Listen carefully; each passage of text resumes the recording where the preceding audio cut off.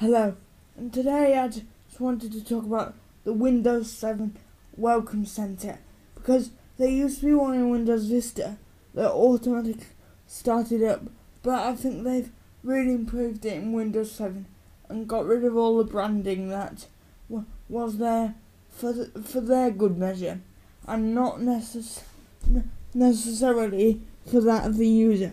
So I'm just going to do a really quick video going over the Welcome Center.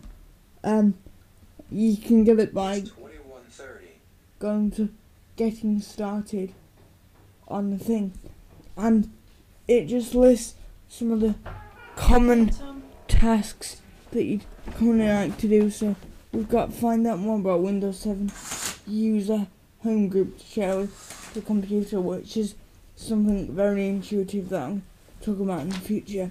We've got backup files. Another thing that you want to go to windows.com, which I guess is kind of advertising, but there's some relevant stuff there. Personalize Windows, UAC controls, add a new user, transfer files, more advertising, and make text larger or smaller.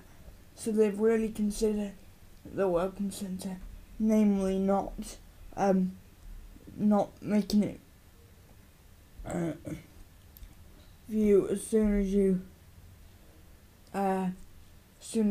you start it, but it's got some really cool features.